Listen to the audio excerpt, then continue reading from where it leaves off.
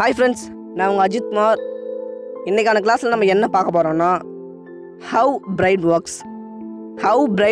அப்படின்னா என்ன அப்படின்னு ஃபஸ்ட் நம்ம புரிஞ்சுக்கணும்.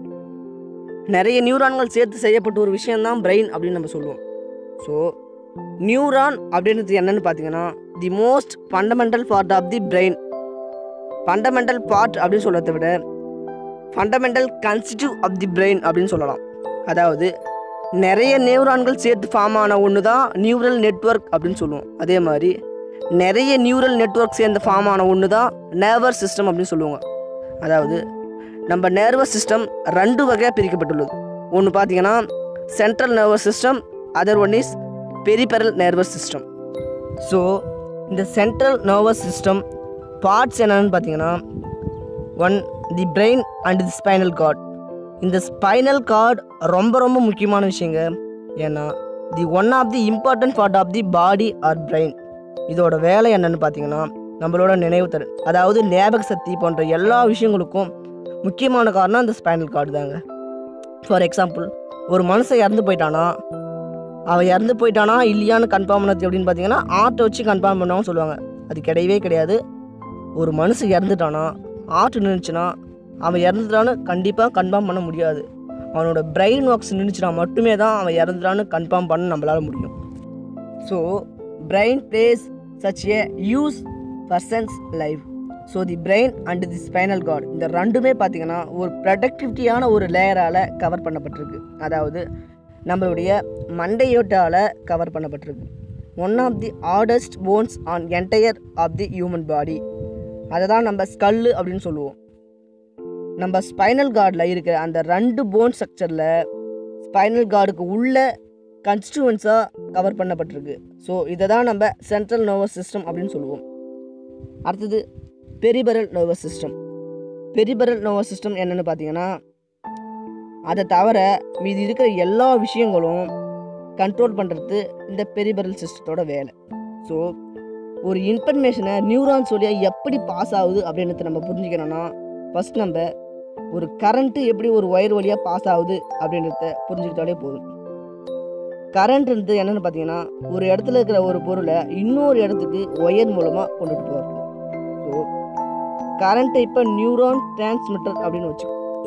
நியூரோ டிரான்ஸ்மிட்டர் அப்படின்னா என்னென்னா it is the chemical which presence in the human body. அதாவது ஹியூமன் பாடியில் இருக்கிற ஒரு கெமிக்கலான பொருள். உங்களுக்கு புரியும்படி தமிழில் சொல்லணும்னா ஹார்மோன் அப்படின்னு சொல்லுவாங்க. நியூரான்ஸ் வழியாக ஃப்ளோ ஆகிற ஒரு chemical.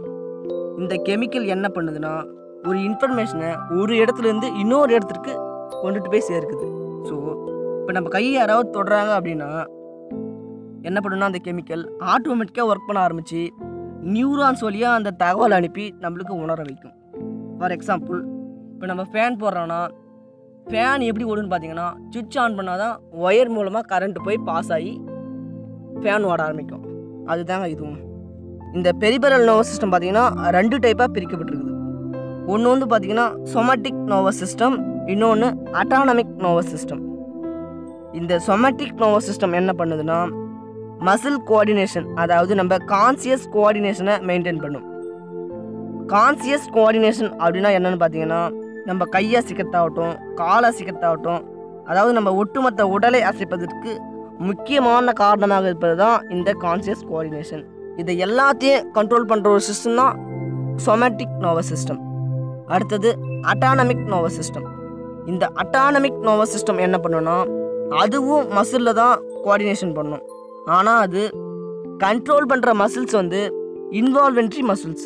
For example heart and kidney, இது எல்லாமே நம்ம சொன்னாலும் சொல்லாட்டாலும் அது ஒர்க் பண்ணிகிட்டே தான் இருக்கும். நம்ம உடம்புல இருக்கிற ஹார்மோன் அதுவே ஆட்டோமேட்டிக்காக சுரக்க ஆரம்பித்து ஹார்ட்டை துடிக்க வச்சுக்கிட்டே இருக்கும். இது எல்லாமே அட்டாமிக் நர்வஸ் சிஸ்டத்தோட வேலை. Autonomic nervous system is again divided into two types. One is sympathetic nervous system and other one is parasympathetic nervous system. So sympathetic nervous system எப்போல்லாம் ஒர்க் பண்ண ஆரம்பிக்கும் அப்படின்னு பார்த்தீங்கன்னா நம்ம பாடிக்கு எப்போல்லாம் ஆக்ஷன் தேவைப்படுதோ அப்போல்லாம் இந்த சிம்பத்தட்டிக் நர்வஸ் சிஸ்டம் ஒர்க் பண்ண ஆரம்பிக்கும். நான் நடக்கணும்னு நினச்சாலோ அல்லது நான் படிக்கணும்னு நினச்சாலோ அல்லது எழுதணும்னு நினச்சாலோ இது போன்ற எல்லா விஷயங்களுக்கும் சிம்பத்தட்டிக் நர்வஸ் சிஸ்டம் பயன்படுது.